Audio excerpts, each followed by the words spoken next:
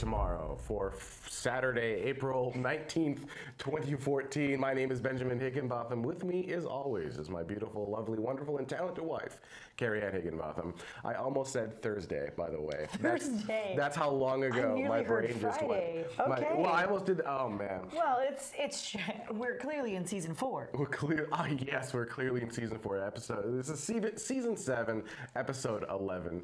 And I'd like to thank everyone who helped make this particular episode happen. These are the Spacevidcast Premier members. These are people who have contributed at least $10 to this episode to make this happen. So $10 or above at patreon.com/TMRO. And you'll see both names on the screen, Spacevidcast and Tomorrow, as we transition away from Spacevidcast and over to Tomorrow. So once again, huge thank you to all the Spacevidcast patrons. Let's go ahead and get started with some space news.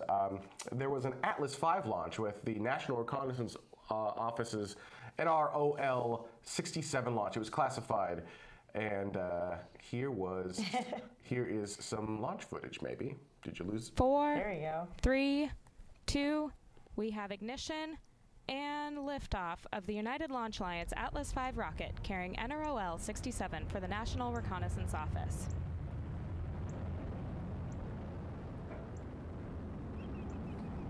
Now, we don't know a whole lot about this particular payload. It is classified. I can tell you a little bit about the vehicle. It's the 541 configuration and what those numbers mean. The first number in the 5 means it's a 5-meter fairing. The second number, a 4, means that it is so it could be the first number could be a 5 or a 4. It can be a 4-meter fairing or 5-meter fairing. The second number, a 4, means there are 4 solid motors attached to this attached to the boost stage. So there are additional 4 solid motors around the outside of the vehicle. And the last one, a 1. That indicates how many Centaur engines are on the upper stage. So that could be a 1 or a 2. So this is I believe the only other time we flew a 541 was for Curiosity going to Mars. Yeah, that's my understanding as well, which is kind of interesting considering that most likely this is just a satellite that is on board. It's not necessarily another Mars rover, although again, being classified, technically we don't really know. It could be anything, but it's, yeah, most likely a satellite, probably fairly large. We were talking about it earlier. If it was larger, it would have probably gone on a Delta IV Heavy. So the Delta IV does have more lift capacity than an Atlas V, but still a pretty decent sized payload. This particular vehicle has over 2 million pounds of thrust, so it's a pretty big bad. This is the 12th Atlas mission in a row to go on its first attempt, which is, I mean, kudos, because that's not easy, as you can imagine. Absolutely. So moving along, we have some more launch coverage. We also have a Soyuz U launch, and a Soyuz U being one of the older design vehicles has something crazy. Actually, check out the sidebar for the Soyuz U. It's got, I forgot how many, but it's like over 700 launch attempts. Check it out here.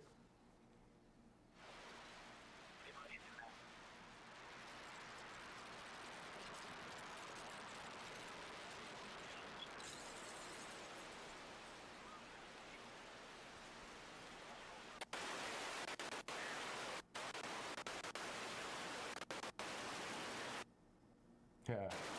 Rocket engines are very loud. Yeah. Yeah. That happens.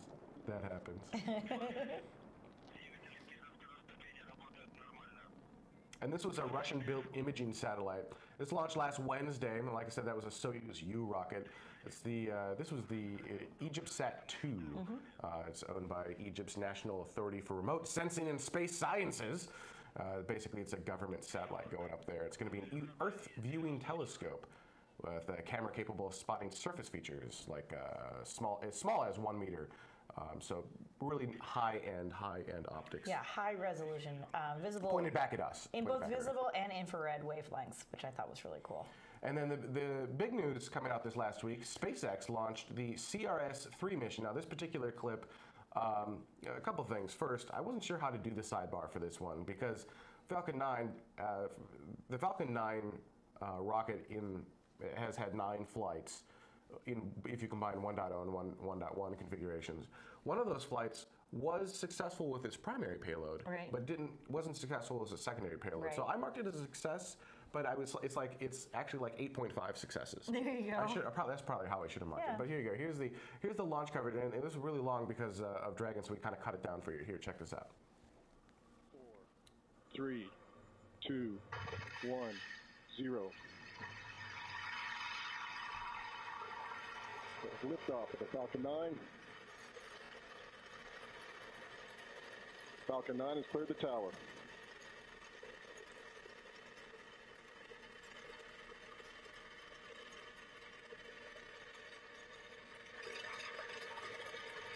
First stage propulsion is nominal. Stage separation confirmed. And we have MECO 1.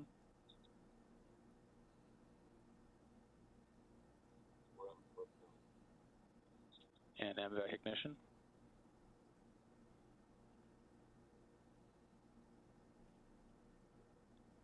Dragon deploy confirmed. No, I basically stay in this shot for way long. Right, the other shots I kind of cut away from because This one's so gorgeous. it's so pretty. I just love this so shot. I think it looks pretty. really, really cool. So we just kind of let it float out there, kind of doing its thing. Yeah, now after this, we do actually show solar array deploy. So you can see on the side of the vehicle, there are kind of those two square things. Those are fairings that are covering the current solar panels. Those are going to break away, and then those solar panels are actually going to fold out. So those fold out, giving, and they're on the Dragon trunk section, and that's going to give power to the Dragon spacecraft while it's on orbit. And that trunk section is left in space to burn up. Only at the very end of the mission do they detach from the trunk section. I just shot a mission control. You can see a Dragon hanging in the background there. Array deploy. Check this out.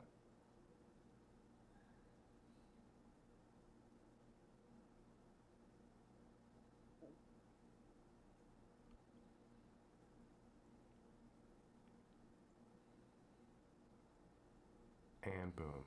So the neat thing about this mission that we haven't really touched on yet is it had landing legs. This is, so far as I know, the first spacecraft to actually have landing legs on it, outside of like a test program in Texas. So what SpaceX is doing here is they're taking the first stage, they're detaching it. Once it detaches from the second stage, they're turning it around, refiring the engines, and bringing it back down to Earth in hopes that they can recover the stage, refuel it, and reuse it.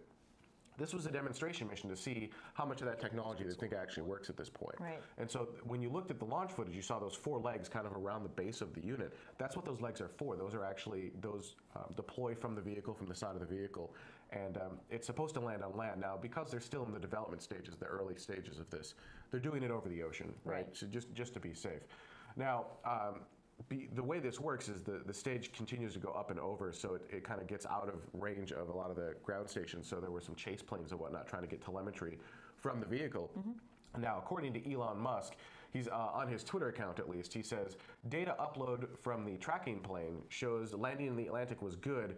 Several boats en route through heavy seas, and they were very heavy seas, so it was difficult for the craft to get there. They were hoping to actually be able to recover the stage out at sea, but you know, it's hard to do when the seas are heavy. Right. Then a little bit later on, he also said, flight computers continued transmitting for 8 seconds after reaching the water, stopped when the booster went horizontal, basically indicating that the thought process here is that the stage did come down and basically hovered and like hit the ocean, right? Like it was supposed to null out its rate and then just stopped. And if it were on land, it would have just landed at that point. Right. Now, because there wasn't solid ground there. Wasn't on land, it was over the ocean, and so then it sank. You know, it hits the ocean, now it becomes this giant pressurized buoy, so it kind of doink, and then, you know, tips and goes horizontal. And interesting fact, not a lot of people know this. This is true rocket science. Computers don't like water. Oh. Weird, right? So I think when the computers were exposed to the water, bad things happened at that point. So. Yeah, so that's the landing seems like on the surface it worked well. Now, to give you an idea as to what that would look like over land, not only did SpaceX successfully launch Falcon 9 1.1 for the first time with Dragon on it, successfully launch for the first time Falcon 9 1.1 with legs on it, potentially successfully bring that stage back down to Earth, and had it been over land, they could have possibly, right, we don't have enough data yet, they could have possibly recovered that entire stage, which would be a first. They also then had a test in Texas where they've got the 1.1 configuration where they're actually doing it and actually landing it back down on land. Here's the F9er, so we've retired Grasshopper at this point. Correct. We've moved on to F9er Dev 1. Here's footage of F9er Dev 1, check this out. Now, on the right-hand side, that's the old Grasshopper you can see. So that's the retired Grasshopper vehicle on the right as we move towards F9 or DEV-1. It does kind of remind me a little bit of the really wonderful shot of the two space shuttles on the two different launch pads, 39 and 39B.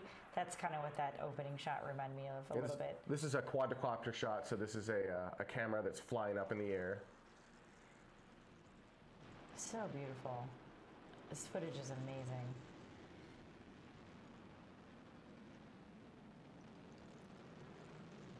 This was a 250-meter hop. So it lights its engines, jumps 250 meters, hovers for a moment. Now those are the actual legs. Those are the same legs that we would have on a real vehicle. I see I mean SpaceX. Right.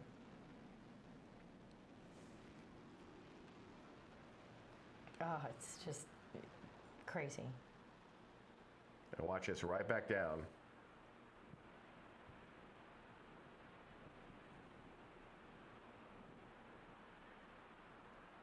Boom. That's over a 10-story building that they just launched and landed with precision. That's what F9er is going to be doing. Unreal. And so SpaceX proved that they can do it through the atmosphere now with the CRS-3 mission, that they can come back, they can land it with fairly good precision over the ocean. Right.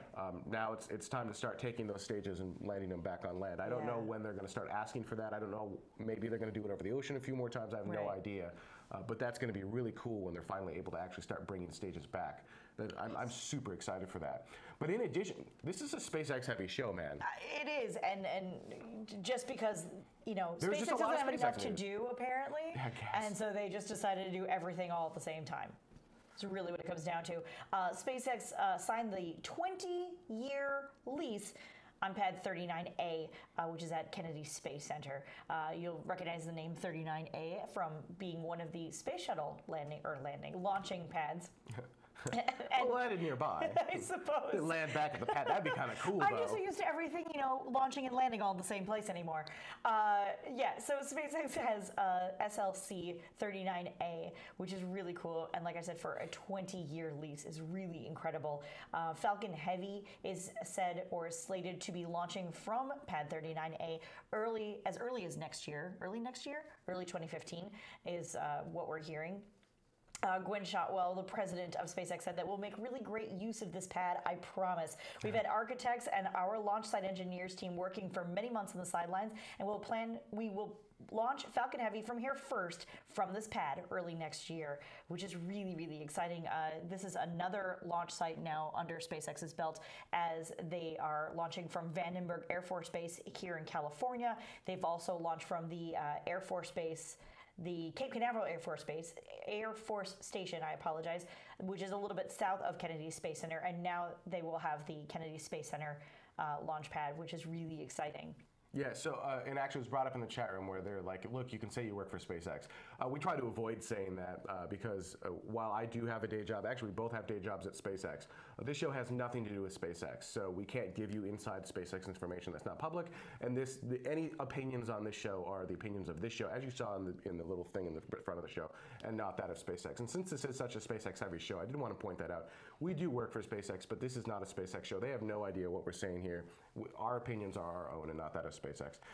I will say, though, in my opinion, SpaceX getting Slick 39A is a pretty cool thing. I'm really excited for SpaceX really to have access to that pad. And somebody had asked, they were like, oh, how long is that lease for? And I said, you know, offhand, I don't actually know. When I looked at it and said it was a 20-year lease, I nearly fell to the floor myself. I thought that was really, really impressive. And it is to be noted that SpaceX will be using their own money to keep up and maintain or do any sort of changes to pad 39A themselves. NASA isn't paying for that, so just figured I should point that out. We're over on time, but I want to get to it anyhow because Sure. I think it's a big deal, and that is we found Earth's cousin planet. We're about 500 light years away from here.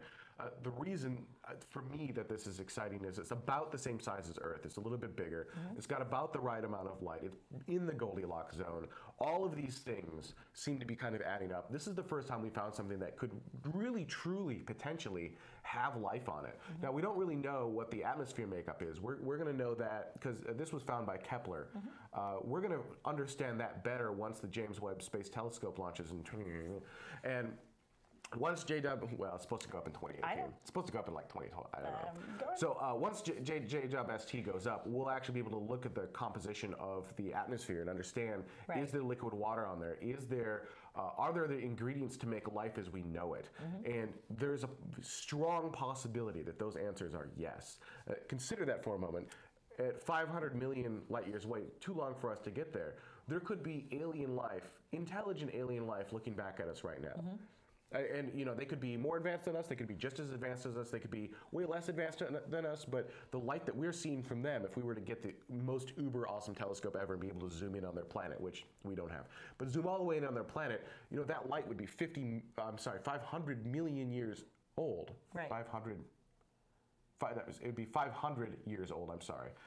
That was like 500 million light years. No, it would be 500 years old. That light would be 500 years old. Right. And if you can imagine humanity going backwards 500 years, that's what they would be seeing if they looked at us. So it's just kind of cool to think about those distances, to think about what could actually be on the planet. I thought that this was an exciting story. The reason this is called Earth's cousin and not Earth's twin is because it's on the cooler side of the Goldilocks zone, if you will. The planet itself is going around, I believe it's a red dwarf host, which is a little bit dimmer, a little bit cooler than our sun. So it's on the colder side, so they don't know exactly what the temperatures are, but still not like iceberg. It's not in an ice age or anything like that. It's not that kind of cold.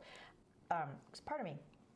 So that's really exciting, and they think that it's 1.1 times the diameter of Earth, and its year would have about 130 days, which is kind of cool. Which is why we need to come up with a new measurement of time. All right, on that note, we're going to take a quick break, and when we come back, we're going to be, how would you describe our main topic? Kurzweilian? No, it would be... it's a little bit Kurzweilian. It's a little bit, what is it, the singularity? Yeah, a little bit of the singularity. A little bit about the future of humans and how it kind of relates to space. So stay with us. We'll be right back. Look into her face, the determination in her eyes. She won't give up or quit or fall for little fashion lies. Filled with awesome expectation, this girl's a fascination. Nothing in her way will keep her from her destination. 'Cause she's fire walking, she's fire walking. When it's hot, she keeps on moving, the heat keeps on improving. Yeah, she's fire walking, she's fire walking to be free. And welcome back to Tomorrow. That's kind of fun to say. Before we get into our main topic, I wanted to really give a special thank you to the patrons of Tomorrow who helped make this episode go. These are the Tomorrow producers. These are people who've contributed. They're the producers of Tomorrow? Producers of Tomorrow, yeah. I need to, because I'm so used to saying Spacevidcast producers. They're the producers of Tomorrow who have contributed at least $5 to the show, $5 and over, to make this specific episode happen. And if you'd like to help make Spacevidcast go, because we are a community-funded show, you can go over to patreon.com/TMRO for more information. For those of you wondering, we do have actually a forward from the old Patreon/Spacevidcast over to TMRO. If you're watching the show and going, what the heck is Tomorrow? Last week's show describes it, but then I'll talk about it again a little bit in the third segment, so check for after the next commercial break. Let's talk a little bit about becoming immortal. The way these main topics work, you'll notice we kind of go on these themes, right? The way these main topics work is we're just talking about stuff, because we talk about space and human colonization of Mars and distant civilizations and stuff like that outside of the show, outside of work all the time. And we're a very intellectual couple. Something. We do something. One of the things that was brought up is a product called Soylent that's coming out, and it is not people. So that's Soylent Green. What it is it is a food substitute. The idea being that you don't need to eat. You just take Soylent, and it's everything that you need to sustain your life. And I was like, oh, this is really cool, because we may need this if we're going to go explore Mars. Because food, especially if you can generate it on your spacecraft or on Mars, food was going to take a lot of mass and payload. If we can minimize that, how awesome is that? And that started other conversations of, well, you know, what does the body really need? How can we advance and modify humans so that we are more adaptable to space? Other things that I brought up, like sleeping. You know, what a huge waste of time. Wouldn't it be awesome if we no longer required sleep? Air. right? Wouldn't be cool if we could oxygenate our blood without actually having oxygen around us. Stuff like that. And so we started kind of, and then that leads naturally into, okay, well now you've done all these things. What about extending human life? Right. What about becoming, I don't want to say immortal, because you could still be killed by a, Right. This isn't a Highlander sort of situation. well, there can be only one. There can be only one. Right. But it is, we are getting to the point where we can modify things to our advantage, and we can live longer and longer. And Ray Kurzweil, I'm like Ray Kurzweil, pretty popular in this kind of area, is basically saying there's going to be this singularity event where it's all kind of, I guess, I'm going to do a terrible job of explaining this. It all kind of comes to a head, and we will essentially be able to live forever. Maybe not in these bodies, but somehow, some way, we will be able to continue to go on. And that's the main topic of the show. And I know you were looking up some stuff before the show. Yeah. Jason Silva does these really cool short videos that he calls Shots of Awe. And some of you may know him from Brain Games, and he does a lot of interesting things. But there were two particular quotes that actually aren't even his quotes, but as I was watching some of his videos, that he was quoting other people that really sort of spoke to this, at least to me. And he quoted Alan Harrington from The Immortalist saying, "Death has become an imposition on the human race and is no longer acceptable." Well, the thought behind, so the argument against that is going to be that you need death. If we are to believe Darwin, and that you need evolution, then you need death so that you can get rid of the old and replace it with the new. Sure, absolutely. And I think the argument for that, if you will, to not having death is that we will be able to do all of these different modifications, not just to better our food source or better our food supply and bettering ourselves, but then making ourselves more intelligent and having this sort of coming together, this singularity of not just the human intelligence and humankind, but also the electronic and artificial intelligence and what have you. And through those modifications that you are still evolving, you are still changing, you are still becoming better, that we've sort of reached a head to a certain extent in the capacity that we have for the natural evolution of say our intelligence or say our humanity to a certain extent. We can go off of the dangers of all of these sorts of things if you like, but in the sort of utopian as opposed to dystopian view, I think, and that's where I live, Star Trek forever, thank you, that you will still be able to make these modifications as we continue to learn more about them. Does that make sense? But that also then kind of assumes that either we need to consume less, because if no one dies, we will begin consuming more and more of our own planet. And there's a point where the planet can no longer sustain that level of humanity. I don't know what that point is, but there is some point where humanity exceeds the planetary resources, which then forces us to go out to space, or we need to change our level of consumption.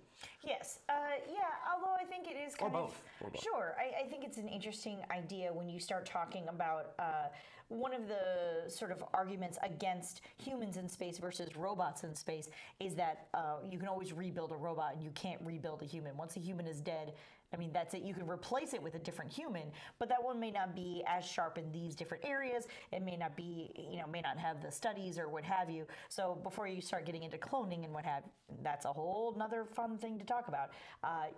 Just extending the life of the original human. Sure. Right? But what's to prevent us from, say, when you look at humans going out into space, what's to say that it's going to be this form that we go out into space in? So it's likely, in the near term, this is what we're going to use. Humans like this will make it to Mars, right? We're going to go to the moon, we're going to go to Mars. But if we want to go much further than that, our lifespan is too short. And even if we extend it, who's to say that it's going to be able to extend it long enough? Why does it have to be in this form? Why can't we find a way to download our consciousness into a robot, essentially? and then you essentially live forever in this other form. Well, and then maybe we will. I mean, maybe, quoting Eric Davis, saying that the human design process will achieve a kind of infinite velocity. Everything becomes linked with everything else, and matter becomes mind. So I think I think he's speaking towards that sort of idea. There's a movie coming out, Johnny Depp movie called Transcendence, and, this very, very intelligent man, and they're talking about, artificial intelligence. I was just going to say AI, so I apologize. I want to spell that out for you. Artificial intelligence, and something happens here, and then his brain gets uploaded to this AI consciousness, and sort of he lives on through it, if you will. And I think there are parts of the singularity that speak to those sorts of things. There's the more that science looks into the way the human brain makes connections and the way that we have humanly designed circuit boards and how similar a lot of those different things are. There's a lot of this sort of something that occurs in nature, and just naturally that's the way that we've decided to, or is the best way to design it in hardware, if you can follow that much. And how similar those two things are, and how interesting that is. And I don't know, I think the idea of immortality, or the extension of human life beyond what is naturally occurring already, because we as humans have started to live longer than we had before, right? You go back 500 years, and humans, the average lifespan really wasn't much past 20 or 30, right? And now we're living into 80s, hundreds, not just 100. I remember growing up and watching. It's not hundreds plural. It's over No, 100. I suppose it's not hundreds plural. You're right. I apologize for that. But I do remember when I was younger watching the Today Show, and it was like completely unheard of when somebody reached 100 years old. It was like the most ridiculous thing you've ever heard anymore. And then and now it's like, oh yeah, 110, 111, 114. You're like, that's crazy. Just in my lifetime, people are continuing to age longer, and in better health. It's not like they're hooked up. They're not a vegetable at 114. As if that. No, I mean, some of them are questionable, but sure. I don't know. I find it really, really fascinating, and particularly for long-term travel. To go out to other galaxies and what have you, that, maybe we don't need to be asleep the entire time. Maybe we can just be alive, Star Trek Voyager style. Yeah, actually, Chuck 4E said we need stasis pods for long trips into space, but maybe we don't. Maybe we don't. Although, wouldn't that be painfully boring? Like, spending let's just say we could get a ship to go the speed of light, which I understand there are problems there, but let's pretend for a moment we could do that. It's still 500 years for us to go and explore the planet that Kepler found. Right. 500 years. Well, I guess the sci-fi side of it, if you will, for a moment, is that if you and I set out on this trek that we know is going to take 500 years to get there. Yep. But once we get there, it's still you and I who get to see that stuff. You and I. Not our ancestors, not our great-grandchildren, great-great-great-great-great-great-grandchildren, because we wrote stories about how cool we think it's going to be once we get there, and then those crazy long down-the-line descendants get there and go, this is crap. Why did we even set out on this thing? Versus you and I getting there and going, this is crap. Why did we do this? Those are two completely different things. And we talked about, the Juno mission, which we love, and we thought that was really cool. But, one of the questions was, hey, doesn't that kind of suck to work on a project? I mean, yeah, you got to see it go off the ground, but you're literally never going to see results from this project other than making it go. And it's going to take X amount of years to get the information, and then Y amount of years to get the information back, and then Z amount of years to analyze the information. And you're never going to get those answers, and doesn't that suck? And here's an opportunity to get those answers. Well, not yet. I mean, we can't do any of this. No, not yet. But I mean, somebody said that life only has meaning because of death, and I don't. Actually, that was said in the chat room. I know, I saw that, and I apologize, but I respectfully disagree. There are plenty of people here that I absolutely love and enjoy, and plenty of things here that I love and enjoy. And if I lived longer, then I could see more of those things and more of those people and enjoy all of that even more. Just because something is going to die doesn't mean that that's the reason that I love it, or that I'm going to die and that's the reason that I love it. I love because I love, or I enjoy because I enjoy, and I don't find that there's necessarily more meaning in life because of death. I mean, we can disagree on that, and I'm totally happy with that. Do I personally want to live forever? No. I mean, I can definitely see downfalls in that. Or 500 years, or whatever the case is. But again, and for the optimist, and I live in this utopian Star Trek universe, I think it's great. And so that's my opinion. All right. So we'd like to know what you guys think. What is the future of humanity, especially as it relates to space? Is this something that we're going to be forced to do? And is it, if, in other words, as we start to grow older, are we going to be forced to go out and find other habitable homes such as Mars, although not habitable today?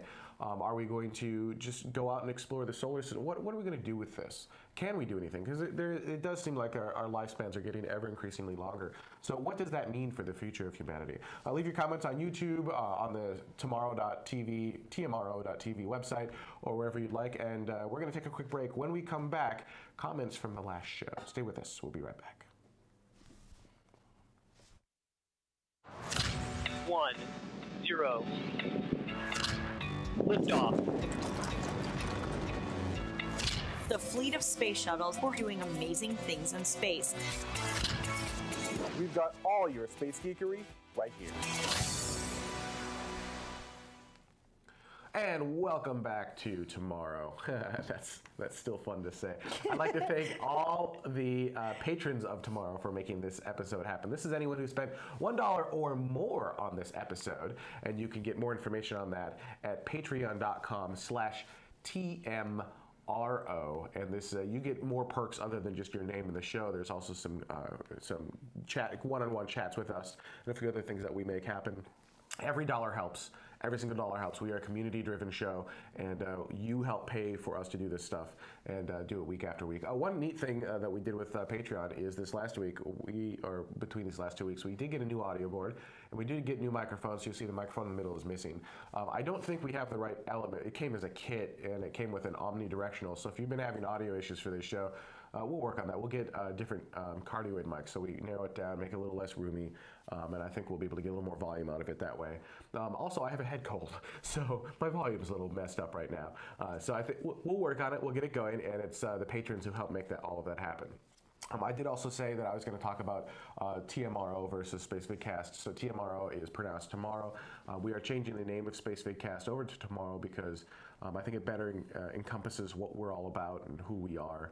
And I always hated the name Spacevidcast, fundamentally, at the end of the day. So we've begun that transition as of the last show, which was 2 weeks ago. And you'll start seeing like our Twitter account. It's still at Spacevidcast, but it's all labeled TMRO. I've got an updated Facebook page. We've got all of this stuff getting updated to TMRO, including the Patreon page at patreon.com/TMRO. So that's what's going on. Hopefully you like the new name. I realize it's a change, and people hate change in general, but I think over time it will be. I think it is a better change, and over time I think it'll make a lot more sense for us. So let's go ahead and get into some of the comments from our last show. This one comes from Stephen Grimsley, who says, about that terraforming idea on Mars, unless you can heat up Mars' core to a similar temperature of Earth's core, or have another splendid way to recreate a gigantic freaking magnetic field, then you have no chance of terraforming Mars. The sun blasts of all but the most heaviest of gases from its atmosphere. In other words, carbon dioxide, which is the reason why Mars' thin atmosphere only has only carbon dioxide.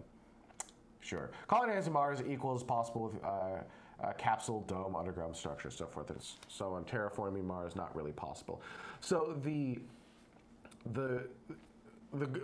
summing that up, basically saying that solar radiation, solar wind is going to blow your atmosphere away, and that's not untrue because there's no magnetosphere to Mars. Right. Mars is truly a dead planet. The planet is dead. The magnetic core has stopped, and so once we think it was a thriving planet with water, possibly life, we don't know. When the core stopped and the planet died, most likely life died on the planet with it. So then the argument being terraforming Mars is impossible because you don't have that magnetosphere. Right. Well, and while it is true that the atmosphere will blow away with solar winds, it's not going to blow away all at once. It's not like all of a sudden a gust of solar wind comes and takes all of your atmosphere away. It will take a very long time for that to happen. So if we can add atmosphere at a rate faster than it is getting taken out of, you could, in theory, terraform Mars. Now, I do not know what those numbers are, and I could absolutely be wrong. So I openly admit, maybe I'm full of it. But my thought process, and what I've heard at least, is it is possible to terraform Mars so long as you maintain that atmosphere somehow. And that's the trick, is unlike Earth that self-maintains, Mars you will have to maintain yourself. So there's that. George Day says, the Russia-U.S. situation is silly. NASA should, that was kind of good. Silly. That was really good. The NASA should have put their foot down and said no to the suspension of contact with Russia. Space does equal politics, but how do you say what ISS is and is not? They could just put ISS on the subject line of an email and get them to read your email. If this goes further and they say no more launches for you, U.S., they'll back SpaceX into a corner and rush the development of the human program. Advantageous or not, I'll let you decide. So basically, this is silly. This is politics getting in the way of science. And how do you determine what's part of the ISS and what's not part of the ISS? Because in a way, most everything NASA touches is part of the ISS. So I think they actually have operations that determine what are considered critical ops for ISS that they can. Yeah, I think things get scaled back down to critical ops. Yeah, essentially. I don't actually know. I don't necessarily disagree either. It is absolutely politics kind of getting in the way of science here. It makes me sad that this is happening, but it's happening. So, and I don't think you can really back SpaceX into a corner. It takes X amount of time to develop stuff, and that just is what it is, right? There you go. Joe says, I can't believe how much time you guys spent talking about how we can't start a manned space program until 2016 or 2017 when we already have the proven Dragon capsule, which is probably the safest spacecraft ever built and is on schedule to be certified in 2015. You talked about every option other than the most reasonable and most likely and most prepared one. Well, I'm not sure where you're actually getting your information. So SpaceX is in fact working on crew rating the Dragon, but they have never said, well, if they have said 2015, that's not their current estimate. SpaceX is saying 2016, 2017, which is the same time frame that we have been saying for everything else. And, you know, proven Dragon capsule, safest spacecraft ever, kind of subjective terms, right? So I don't know. I mean, Soyuz is very much so proven, and right. I mean, depends on how you define safe, I suppose. We haven't killed anyone in a while, I guess, on Soyuz. I mean, you know, as opposed to humans have never flown on Dragon. So saying that Dragon crew is proven or safe is really hard to determine. Like Ben said, SpaceX is working on certifying it, you know, having it be human rated. But yeah, what those time frames are and what have you, it's just... Yeah, it's not 2015, and you know, and a cargo vehicle is different than a crew vehicle. There are differences, even if even if it's certified in 2015, I don't. It's not like signing a lease on a car and now you get to go drive it now. You know what I mean? Like, it's not, all right, cool, yep, we checked all the boxes, goodbye, go have fun with that. You know, there's so much that goes into it, I suppose. You have to train astronauts and you know, astronauts have to be okay to be put onto the capsule and where you're going, and you don't just fly people to fly people anymore. This isn't Apollo, or I suppose Gemini. You know, there's all those sorts of things. So it's not as simple as you're making it out to sound, I suppose. Yeah, so there you go. This comes from Matt A, who says, I was wondering if TMRO could also be an acronym. Here's one idea to get the creative process flowing. TMRO, Terrestrial Matters, Reflections and Observations. I thought this was an interesting idea.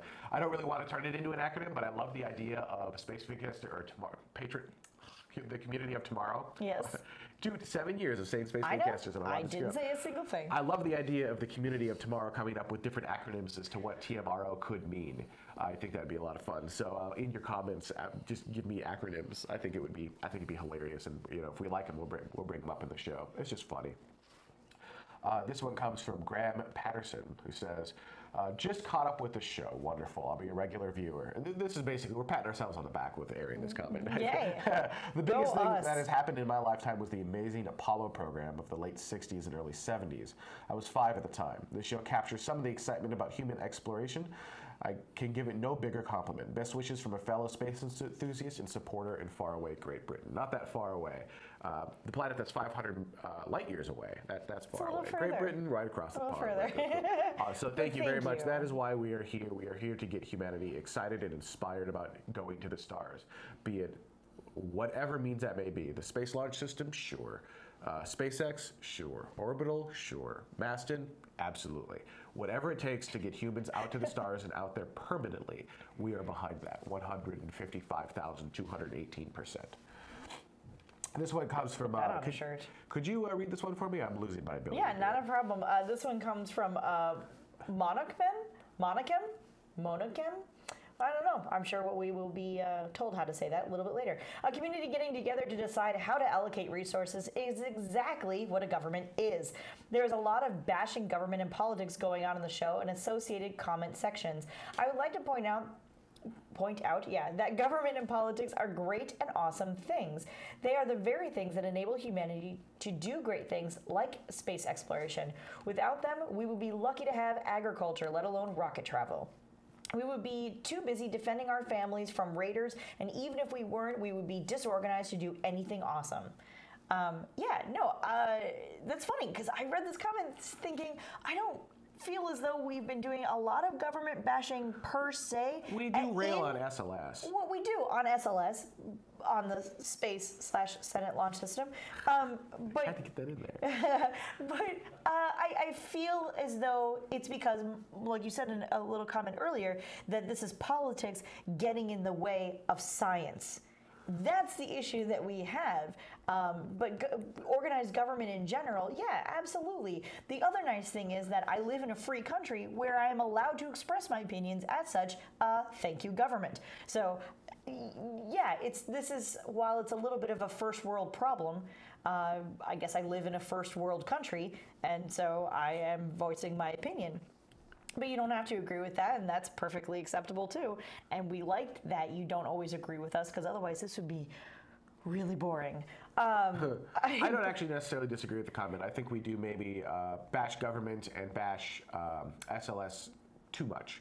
And we haven't necessarily given it a fair shot. And I'm going to make an effort to do that less.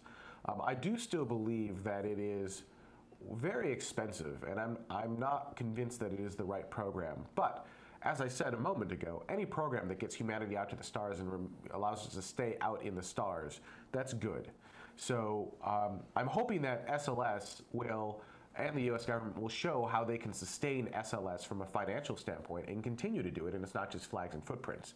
I think that's fundamentally the key issue here. It doesn't matter if NASA's building it. NASA's filled with extremely talented, awesome individuals who can do amazing things. And it doesn't matter if it's private space or government space. Whoever's doing it is doing it. They're helping humanity. And so that's what we're all about. And I guess the government bashing comes in from when they're preventing us from doing it, when they're making silly choices, when they're forcing the scientists to do things that don't make sense. And but the idea that government is fundamentally a good thing is not wrong. Our roads are provided by the government. This clean drinking water that we have here, we buy bottled water, our water is terrible. But regardless, our clean drinking water that we have here that we totally take for granted, provided by the government. Electricity, it's just assumed that we will have electricity, provided by the government. Internet, not provided by the government. So, and look at how messed up that is. Yeah, so, dude. There you go. So the comment is not wrong. It's totally not wrong. So yeah, there are pros and cons to everything in life. Same thing with government, and it's easy to complain about something like government, and I think sometimes it's harder to look at the good sides of it. And yeah, so there you go. All right, I'd like to thank everyone so much for joining this week. You guys have been an awesome audience. For those of you watching live, we are not going to be doing an After Dark this week, although the Open may go anyhow. We're going to be heading out, and we're going to try to do a show again next week. It's every Saturday at 2100 UTC. Now, in the Reddit community subreddit that we have, which is Reddit /r/TMRO, we asked, would you guys like it if we moved the show to like 1900 or 1800 UTC? I'd like to open that up a little bit more. What day and time would you like us to do Spacevidcast? Right? So post it wherever you want. I'll combine all of it together and kind of create a grid. But in your time zone and what you're doing, what would be the perfect like 1 hour slot for you to watch live?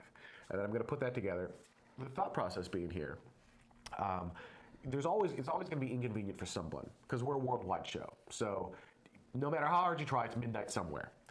But if we can make it midnight over a large swath of the ocean, and we can actually do the show at a time that makes sense for a good chunk of the world population that would be willing to watch and willing and able to watch and wants to watch live, that would be good. It might be difficult to do, it might be impossible, but I'd like to at least run that calculation and see what makes the most sense. So what makes sense for you? What time do you want to see us do this show? Leave it on YouTube, email it to me, drop it on patreon.com/TMRO, wherever you want. Whatever you think makes sense, and then I'll combine that, and we'll see what we can do to figure out what the time of the show should be. On that note, I'd like to thank you all so much for watching, and have a great week.